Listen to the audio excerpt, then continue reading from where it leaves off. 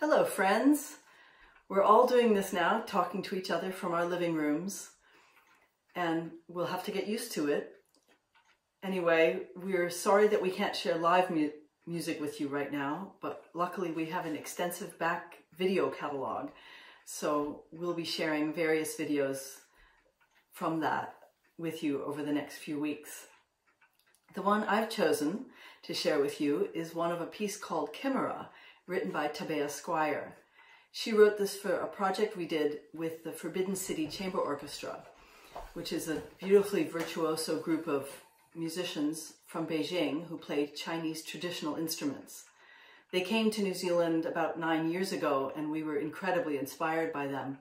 And then with the help of Jack Body, the indefatigable, we put together this project, which was for 7 composers from China and New Zealand to write pieces for the combination of string quartet with Chinese instruments. In this piece, Tabae has written each of the 4 movements to be played by one of us with one of them. This was really fun for us to get to know one of the players better in a musical and personal way, and we really enjoyed it very much. The 4th movement was written for Doug with pipa, and Monique has played that since then on a concert we did with Wu Man in 2017. So you can watch Doug playing it and Monique playing it if you like.